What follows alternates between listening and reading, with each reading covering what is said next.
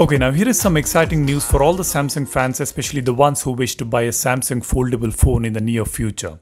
As reported by Sam Mobile, there has been some rumors or reports about the expected prices of the upcoming Samsung foldable devices, such as the Samsung Galaxy Z Fold 3 and Galaxy Flip phone, which are due for launch in the next couple of weeks. Apparently, the prices of these upcoming phones are expected to be cheaper than their predecessor. The Galaxy Z Fold 3 is expected to cost anywhere between $1,650 and $1,750, which is cheaper than the launch price of Galaxy Z Fold 2 launched last year, for which the quoted price was roughly $2,000. And the expected price of Z Flip 3 is anywhere between $1,045 and $1,110, whereas the previous iteration of this phone costed about $1,500.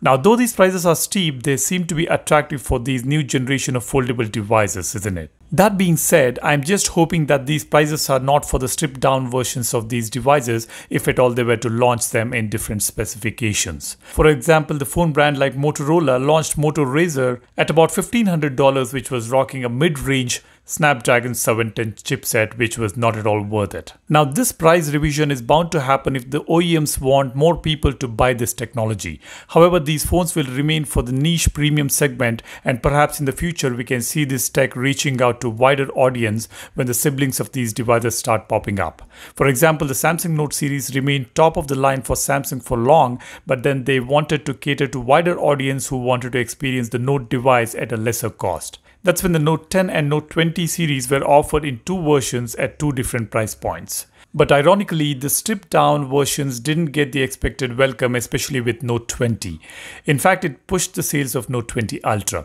Anyways, now coming to the upcoming foldables, if the rumors are believed to be true, we can definitely expect a slightly lesser price compared to the predecessors, which is a real good news for all the Samsung fans who are planning to get their hands on the foldable devices. And as we all know, there is no Note 21 series this year, so we can expect some action happening in foldable segment. We can expect good trade-in options for these upcoming devices as well, because Samsung wanted to put these foldable tech in more people's hands and create a base for these devices as they did with their Note series. Now, my question to you is, would you ever consider buying a foldable device from Samsung, and what would be the right price for a foldable phone according to you? Let me know in the comment section below. Now, if you ask me, I feel that yes, foldable tech is amazing. We are in the third generation this year, and I'm sure this tech will keep improving generation by leaps and bounds. And I'm definitely in for Z Fold's form factor.